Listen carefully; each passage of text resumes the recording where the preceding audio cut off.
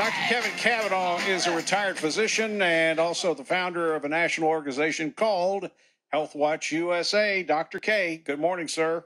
Good morning, Jack. How are you? I'm doing pretty good today. Good. Well, it's good to hear your voice. We missed you this week, and we're glad to have you on with us. I guess we start with the state here. And what does Kentucky, how do we stand in terms of COVID vaccines? Well, as far as getting the vaccines out, we're on the lower end of the scale, 41st. And so the governor is gearing up hundreds of more vaccination sites, which I think is good. But one of the things that disturbs me is that in rural Kentucky, there is a lot of vaccine hesitancy. And I think this may be the problem with getting the vaccines out. As you know, once you get the vaccines, the ones that we currently have can't sit in a refrigerator. They have to be given out fairly quickly. And so we do need to encourage people to get this vaccine, and you need to get both doses because the second dose will allow you to have some immunity to the variants, and that's very important at this point. Here's a question on our Auto Tech Service text line. Right off the bat here, we're talking the vaccine, and here's a question. It says, please ask Dr. Kavanagh, still hearing about older people dying or having strokes shortly after taking the vaccine. 68-year-old overweight diabetic wife, hard to convince it's safe. That's from John. What do you say to John to tell his wife? John, nothing is 100% safe, but believe me, the vaccine is much, much safer than getting COVID-19. If you look at deaths after the vaccination, there have been under 200, which isn't very many when you consider they're giving this vaccine to very high-risk people, many of whom would have died anyways, and we have given out tens of millions of vaccine doses. We're over 40 million people have received the vaccine. I think we're close to 75 to 80 million doses that have been given out. And because of that, so many people who are high risk have been given this vaccine. That number of patients dying is probably what would have occurred anyways, because these are high-risk patients. And the CDC has investigated these patients, and they have found no causal link between the vaccine and those deaths. So yes, please get the vaccine. Well, yes, and I expect this product will be approved. It is also very effective at preventing deaths and hospitalizations, and of course, that's the key thing. Johnson & Johnson product, you may have a more likelihood of getting a little bit of a cold-like symptoms with the virus as compared to the other vaccines. But the big advantage is it's just one dose and it does not have to be kept in extremely deep freeze and cold temperatures. So it has big advantages on reaching rural areas and getting people who are a little bit hesitant on getting a 2-dose vaccine to get vaccinated. It does use almost the same technology in that it's delivering the DNA to the outside of the cell, inside the cytoplasm, and from there it makes the spike protein which the body reacts to. The difference is it's using a modified adenovirus capsule to deliver the vaccine as opposed to the PEG or this polyethylene glycol type of a capsule. And so if you've got a lot of allergies and you may be allergic to PEG, then maybe you should consider the Johnson & Johnson vaccine. So I think it's exciting. We've got another vaccine in our armamentarium. I like that word. Here's another text from our Auto Tech Service text line. If a person has had COVID, do they need to get the vaccine shots? Don't they have antibodies in their own system? Well, you still should get the vaccine. You'll need to talk to your doctor about what the current advice is on the timing. At one point, it was waiting at least 3 months, but yes, you still need to get the vaccine because the vaccine will give you a better immunological response, and it will be a response also after the second dose that will help you fight off the variants. So here's the thing with normal immunity. Normal immunity will produce both binding and neutralizing antibodies. Binding antibodies don't do much. They maybe go to the surface of the capsule, don't kill the virus. So half of your immunological response in your body you can kind of view as not being very effective. If you look at severity of illness versus immunological response, here you've got some real problems. Because if you have only a mild infection or asymptomatic infection, you're probably not going to have a very long-lasting response to this coronavirus. If you have a severe infection, then you may well have a response that gives you 1 or 2 years of immunity. But on the other hand, you've got a high likelihood of having lasting health effects too. And finally, remember with the vaccine, if you get 2 doses, that's like getting the infection twice as far as boosting your immunity, so that you've got a double hit there. So all of that together makes the vaccine a much safer and much more efficient way to get immunity to this virus. And with the vaccine, you're only eliciting or making neutralizing antibodies. So in other words, it's highly efficient at eliciting the immune response that will kill the virus. So yes, get the vaccination. All right. What's troubling a lot of folks, and rightfully so, these variants that seem to be popping up. We heard about the UK and then the South African, then the Brazilian. Now there's the New York, and then came the California. Talk about those variants, if you will, and the possibility of being protected with the current vaccines from those variants. Well, the current vaccines, at least in the lab, look like they will be protective against the New York, the Brazilian, and the South African variants. There's actually another variant popped up in Japan.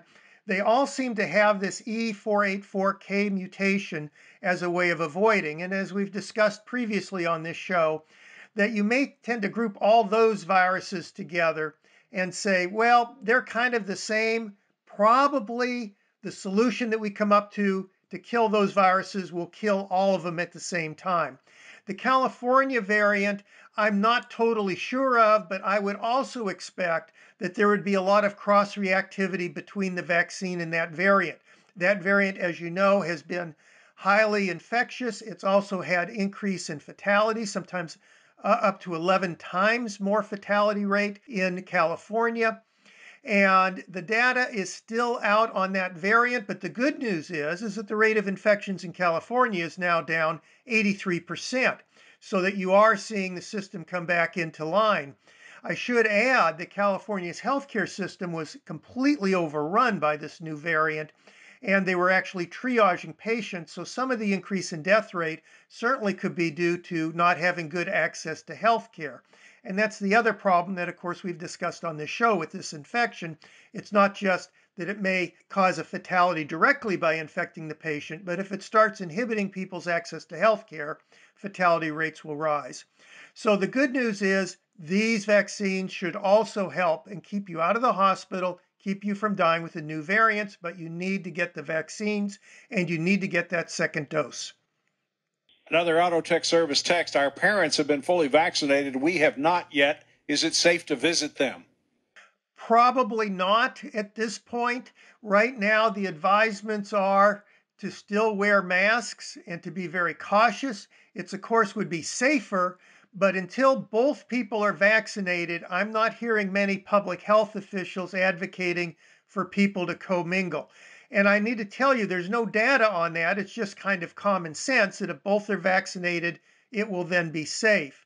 However, I need to tell you, Jack, that with these variants, who knows? I mean, that's the thing. We're applying old information and science to these new variants, hoping that it will be the same. In all probability, it would be.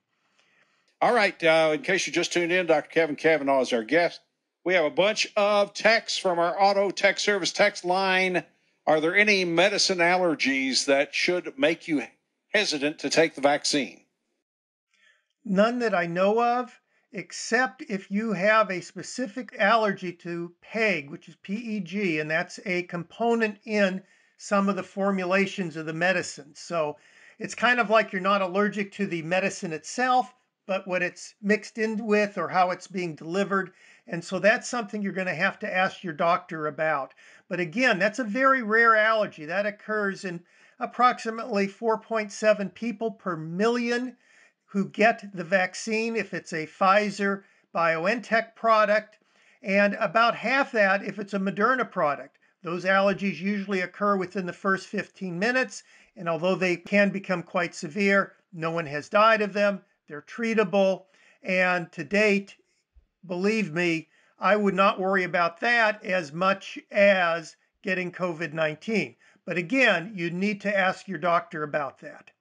Dallas has a question. My wife is scheduled for her first vaccine on Tuesday and then an outpatient procedure involving IV sedation on Wednesday, injection and infusion. Your thoughts?